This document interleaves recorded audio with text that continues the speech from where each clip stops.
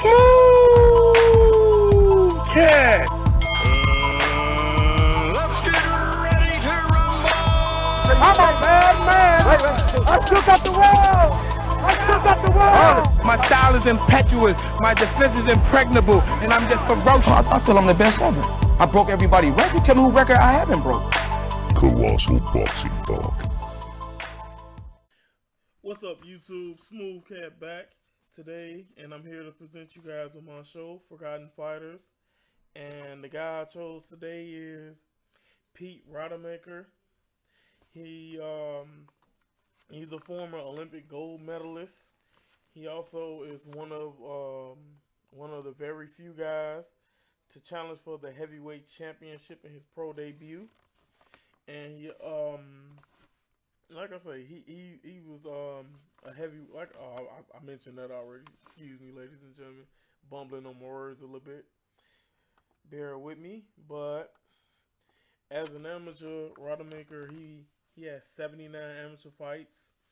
He went 72-7. He also won a series of tournaments, including the 1949, 1951, 1952, and 1953 Seattle Golden Gloves. He lost in 1950 to Zora Fali, who he wound up facing a couple of times in his career. Also, he won the U.S. Amateur Championship as a heavyweight in 1953, avenging that loss to Zora Fali. He also captured the Chicago Golden Gloves, the All Army Championship, and the Service Championship in 1956. Before qualifying for the Olympics. And once he got in the Olympics, it was held in Melbourne. He captured the gold medal by defeating Joseph Nemec by KO in the second round. Don Becker, sorry if I'm ruining his name, but he KO'd him in 3 rounds. And Lev Mukin, he KO'd him in 1. Rademacher also he attended college. He played offensive line on the football team for Washington State. But after winning the gold medal, Rademacher started saying that he would become the world heavyweight champion in his first professional fight.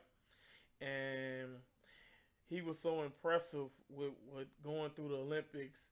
He made people believe in him enough to lure the heavyweight champion at that time, Floyd Patterson, into defending his championship against him in his pro debut. And also that is the only time to date at that time that a fighter was making his professional debut challenging for the heavyweight championship. The bout was refereed by a former light heavyweight champion, Tommy Lugran, who also himself had contended for the heavyweight crown once versus Primo Carnero in 1934. In the fight with Patterson, Rademacher dropped him in the second round, but Patterson recovered, and he got up to defeat Rademacher by knockout in 6. But later on in his career, Rademacher went on to fight Zora Fali, Brian London, George Chuvalo, Buddy Turman, and he fought the former world light heavyweight champion Archie Moore. He lost to Archie Moore, getting knocked down 8 times in that fight. He lost to Fali and London, and then he beat George Chuvalo. He beat Clark and Turman. His last professional bout was against the former middleweight champion Carl Bobo Olsen, and he beat him by a decision. His professional record, he had 15 wins, 8 of those wins coming by way of knockout and 7 by decision. He has 7 losses, 6 of those losses by knockout, 1 decision loss, and he also had a draw. But overall, like I say, he was one of those. He was the type of fighter. He was a fan friendly guy. He liked to come forward. He always put forth a great fight. He always tried his best. So even if he lost, but he had a fight with a guy named Ralph Schneider, and he ended up TKOing Ralph Schneider in the 3rd round. But the memorable thing about that fight is that Rocky Marciano, the former undefeated heavyweight champion of the world, was the referee of that fight. But to look after boxing for him after retirement, he went into business at McNeil Corporation in Akron, Ohio.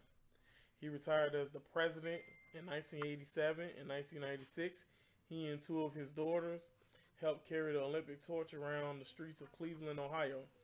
Rademacher is active in local politics in Medina County, Ohio. He is well known in Northern Ohio for the amazing gasoline-powered one-wheel unicycle he rides in local parades.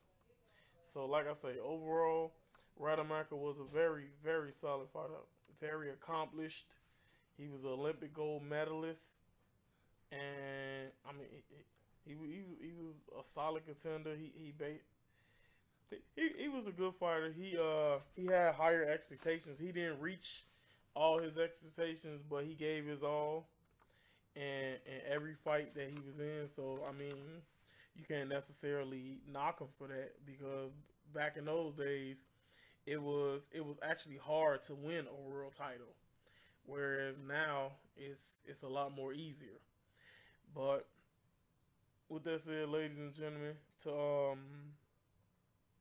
not gonna keep you guys too much longer. Just giving you a brief run through of Mr. Pete Rademacher on the Forgotten Fighter show. So hopefully you guys hit the like button for me. Leave comments in the comment section. I'll definitely get back to you at my earliest convenience.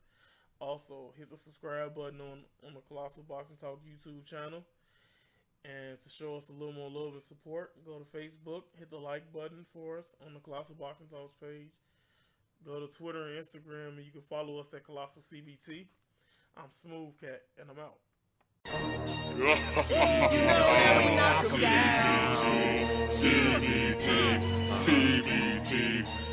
Yeah, we know we knock 'em down. You know we knock 'em down. Knock 'em down. Knock 'em down. Knock 'em down. Knock 'em down. Knock 'em down. Knock 'em down. Knock 'em down. Yeah. Knock 'em down. Yeah. Knock 'em down. Yeah. Knock 'em down. Oh yeah, you know that we knock 'em down. Colossal Boxing.